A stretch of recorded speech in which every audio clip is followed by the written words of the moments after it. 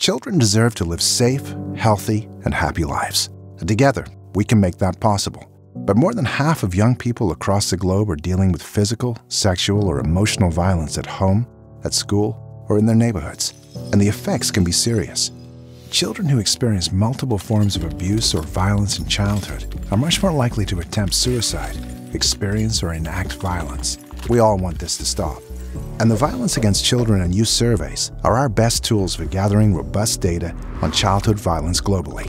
Because to solve this problem, we must understand it fully. The survey helps us understand what violence is happening, when it's happening, and where it's happening. Conducting surveys at the community level can shed light on who is most at risk so we can focus our prevention efforts.